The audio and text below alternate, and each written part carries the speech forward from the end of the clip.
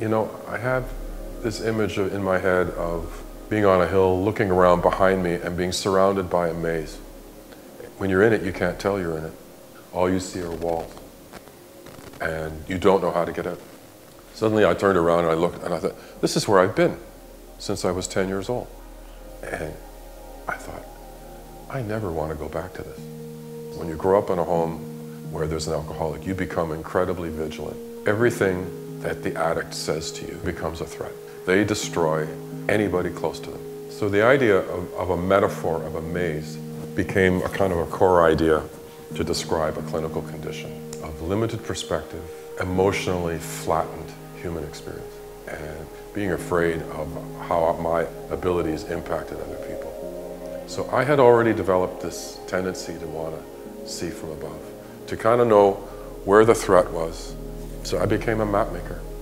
And I set it in a valley that had been turned into a prison. There's a totally anal retentive Dutch engineer who's logical to the last. His name is Jabez van Dreden. Second guy is Francois Desardache, and he's an environmentalist and a total airhead. He loves plants. He just loves to live life.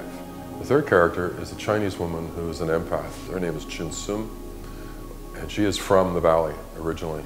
Two of those three characters, after having been there as children and left, they come back as adults to find somebody who turns out to be the overlord of the garden. And you never really see him, but you see his forces at work. When they get there, they realize they've got to get out. This character you never see, called Lord Carver, sends in 5 hang glider pilots to get them. And their job is to stir up a revolt and to persuade people who are on this island to go that way.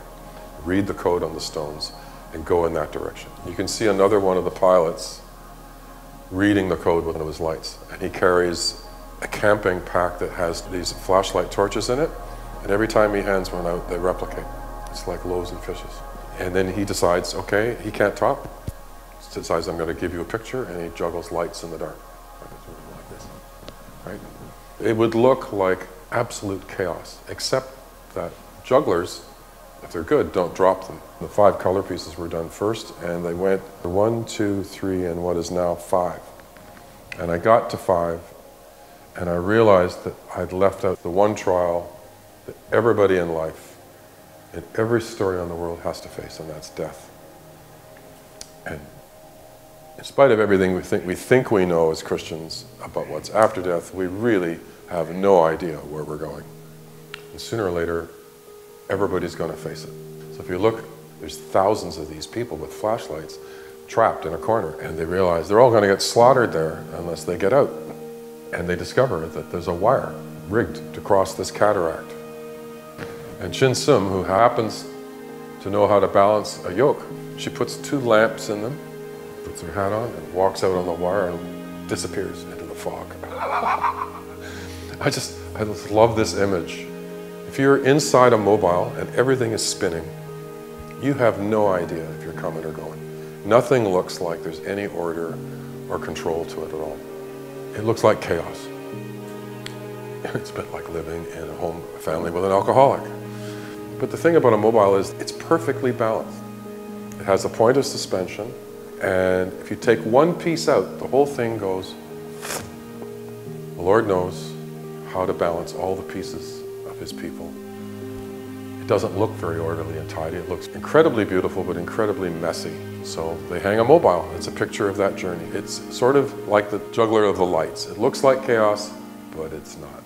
And if you look in the reflection in the pool, you'll see the reflection of an invading army of hang gliders. They're all waiting for someone to arrive, and it's the person who sent the messengers and the hang glider pilots ahead. And they go back and recover the garden. You don't overcome trauma without help, without someone stronger than yourself. The idea of the self-made person is an illusion. I would say we haven't got to the tightrope yet, but I think the church is about to experience incredible testing, especially when it's already happening in other parts of the world. So who do we think we are in our upper middle class sanctuary here? Do you think we're going to be spared it? I don't think so.